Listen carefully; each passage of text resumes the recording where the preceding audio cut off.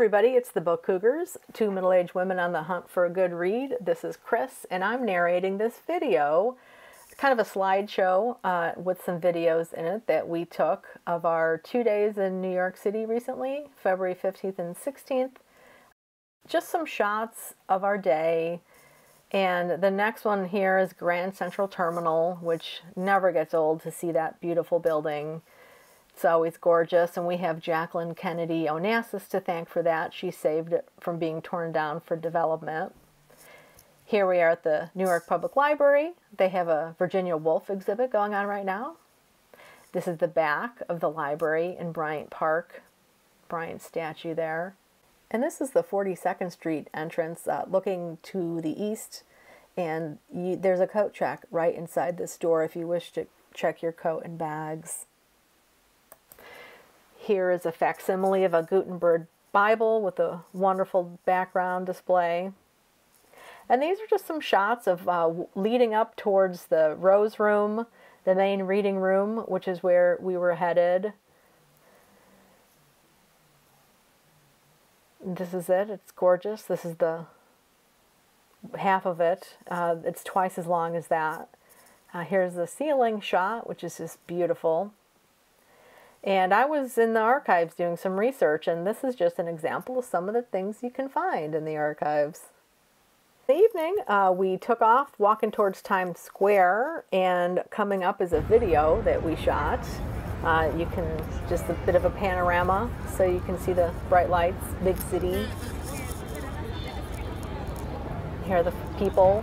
It definitely wasn't as crowded as years past, but there were certainly more people than in recent years. People starting to sit outside again, enjoy street food. That's the new Reese Witherspoon movie. They play kind of like a bookish couple. Well, they're not a couple. They're friends. Yeah, I was trying to avoid spoilers there. So, cute movie though. Lots of good bookish, writerly action. Here we are in the subway, shortly after watching somebody get arrested.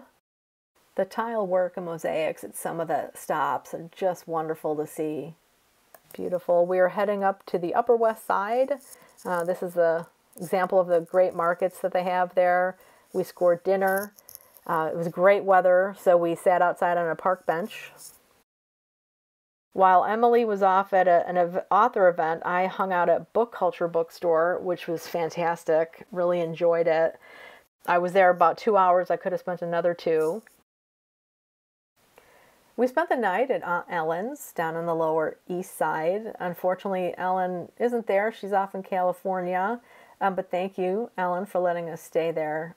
We love her apartment and has a great view. As you can see, this is a panorama of her view from her balcony, which is all the way up on the 19th floor, which I try not to think about. But the first time we stayed there together, Emily and I, as Book Cougars anyway, was in 2017 for Book Expo, which was a really wonderful tradition that we had for several years, doing Book Expo during the day and then sharing bookish conversation with Ellen at night. So that's a tradition that is gone, and we need to make some new ones. But as you can see, it's a gorgeous view.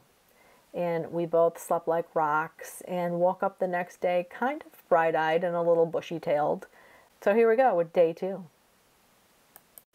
First stop was meeting author Matthew Goodman for breakfast. It was so great to see him again. He was a past guest on the show. He recommended Russ and Daughters. Great food, so delicious. That's a shot of my first sable that both Matthew and Emily recommended. I hadn't had that fish before.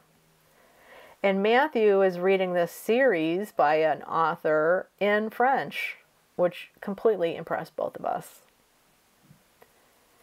On the way out of the restaurant, a lovely server took our photo.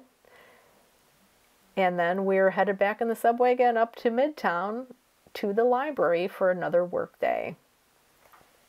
But first, Emily and I stopped and saw the Virginia Woolf exhibit, and then we did a little browsing in the new library shop. They have a fantastic new layout for their shop. It's larger, still pretty crowded with people, This is a water fountain in the hallway. I mean, the detail in this building is just so exquisite. If you haven't been there, I hope you get to go someday soon. End of the workday. It was there before we knew it again. We had a nice browse in Kinokuniya bookstore, which is just behind the library across from Bryant Park. And we grabbed food from Whole Foods, which is a couple doors down. And we had dinner in Bryant Park. It was lovely. It rained, but the rain stopped just in time for us to have a great dinner. Coming up is a video, so I'll stop talking. We're in front of a fountain in Bryant Park. We have packed a lot into 2 days in New York City. We're about to head to the train. And we should point out that all of those little, like the square lights you see back there, that is the library. And in between the fountain and the library is ice skating. Yes. Which it's been like spring-like these last 2 days. We've been wondering how they're keeping the ice. Right. But people are skating. They are. Maybe not much longer, but kudos to them. Bye, everybody. Bye-bye. And here we are walking to Grand Central, catch the train back to Connecticut. There's a night shot of Grand Central Terminal. It's a beautiful building inside and outside. Thank you so much for watching. We love taking you on our Biblio adventures. And as always, we wish you lots of happy reading.